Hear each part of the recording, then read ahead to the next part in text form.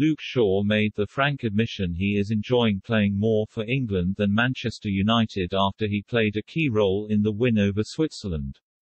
The left-back, who has not played for his club since a 0-0 draw with Watford on February 26, was in the right place at the right time to score a game-changing equaliser at Wembley. As England won 2-1, Harry Kane moved level with Sir Bobby Charlton on 49 goals when converting a late penalty.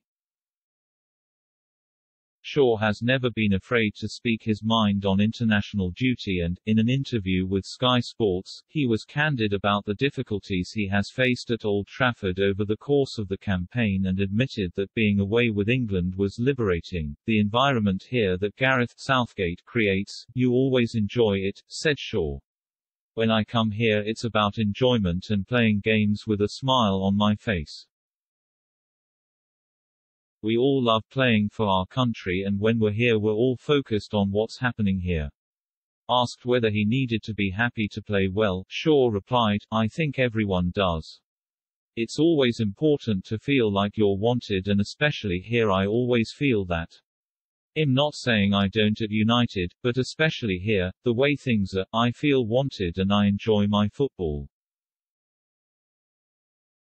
A big part of football is the enjoyment and, of course, it's hard to enjoy when we're losing and not playing well at club level. We have to face that. This season hasn't been good enough at all and it's hard to enjoy. We've got a lot to improve, but right now we're here at England. My focus is on that. It prompted Jamie Redknapp, who was working in the studio, to say, "You can't underestimate the pressure players are under when they play for these clubs. If you can't handle it, you're probably not the best fit for these types of clubs. You're going to get stick off 50,000 people and you have to be able to accept it." Of course you feel his pain when a player speaks so honestly like that, but when you want to be a footballer at 10, 11 years of age you have to accept you'll get criticized.